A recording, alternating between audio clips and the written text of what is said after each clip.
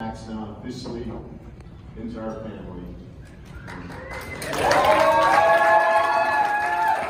We're so happy about that.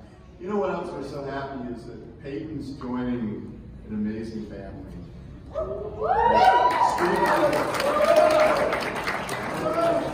Sam, you know, they have been so wonderful to Payton from day one. They've been so welcoming and we're very grateful. We love you guys too. So, you know, what you may not know about Lori and I is we both come from a family of all boys. I was one of 3 boys, never had a sister. Lori had 4 brothers, never had a sister. So when we had our first one, Landon, he was a boy.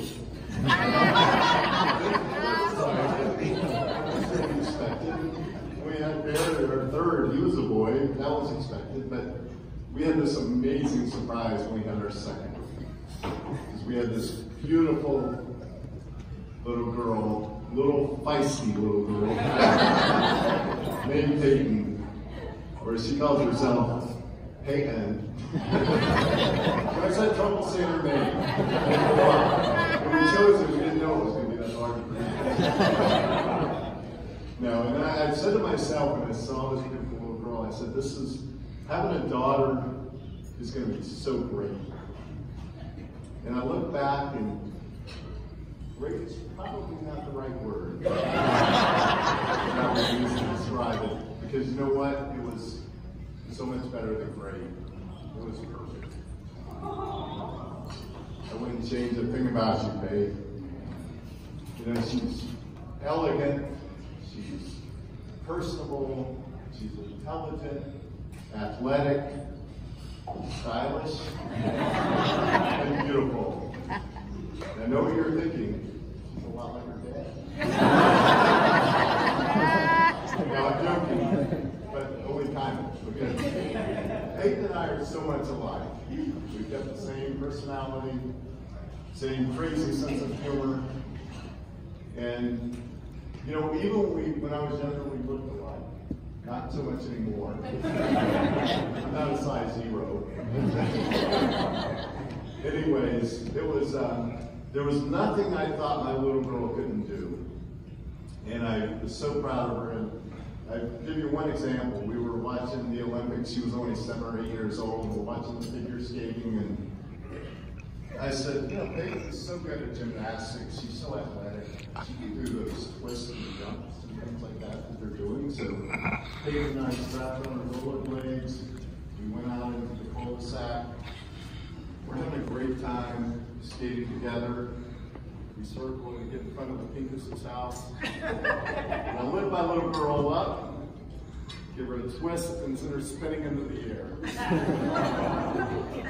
But Payton was angry about me. Payton was very angry about that. And I know this because she told me.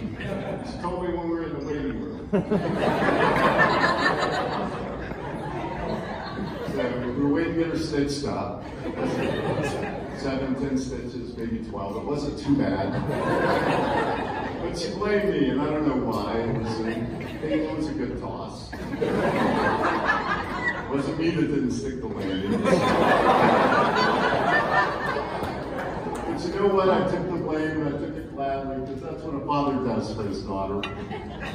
What I didn't know is that 20 years later, I'd still be taking the blame for that.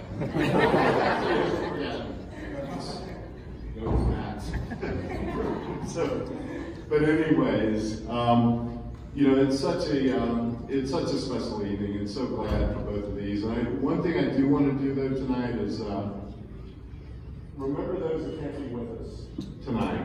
And I'm not really mentioning those, and not necessarily those that are afraid of the Omicron variant, but still up. But specifically those that.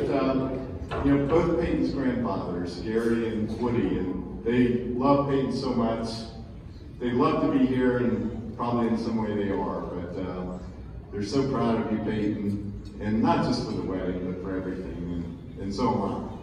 So let's remember them as we toast to Max and Payton, and the beautiful, wonderful life they're going to have together. Cheers.